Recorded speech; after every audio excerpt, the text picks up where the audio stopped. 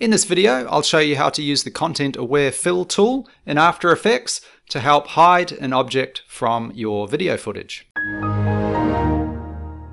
First things up, I will just delete out that example and I will add in some video footage. I'll bring the playhead back to the beginning of the timeline. Now with the footage selected, you can use either your shape tool or your pen tool to create a mask around the outside of the object you want to delete out of the footage. In this case, I'll just use the pen tool and I will create a shape mask around the object.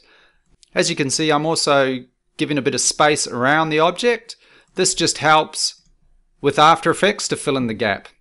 Also be aware if you have any shadowing or anything like that in the object, you want to try and make your mask go around that as well. So now if we drop down here, you'll see we now have a mask and mask 1. Now what I'm going to do is just click the stopwatch next to mask path to create a keyframe. Now I'll also just click this drop down and select none so I can see the footage.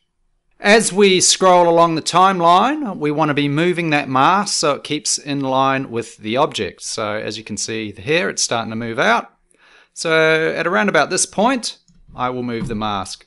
Now if you have your mask selected and we select the selection tool, you can move the entire mask.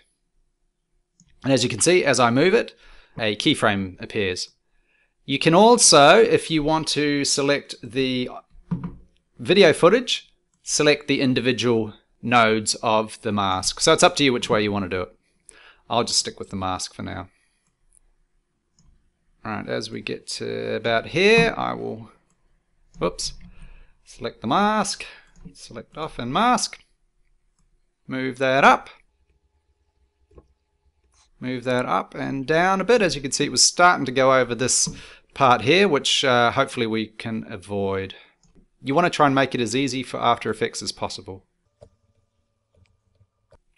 And we'll just do it to there. Okay, once you're done, come over to the Content Aware Fill section over here. If you can't see that, just go to Window and Content Aware Fill, and then hit Generate Fill Layer. Now, when I press this, there's going to be an error message, and I'll let you see what that is.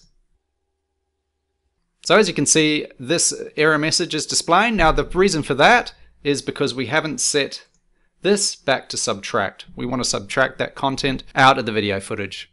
So let's hit the Generate Fill Layer again. And you can see it's analyzing. And you can see a new fill layer is created on top of the video footage. Alrighty. Now once that's done, let's see what we got. And look at that, the bike has disappeared.